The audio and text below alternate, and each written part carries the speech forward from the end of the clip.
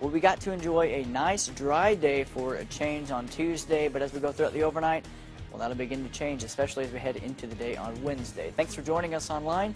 I'm meteorologist Cody Bailey. Here's what you can expect outside overnight tonight. Low temperatures between 65 and 70, mostly cloudy skies.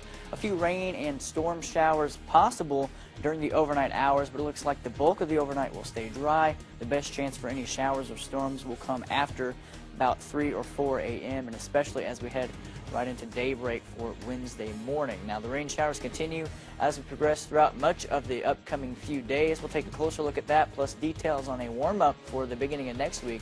So be sure to join us on WFFT Local News first at 10, your home for Fox.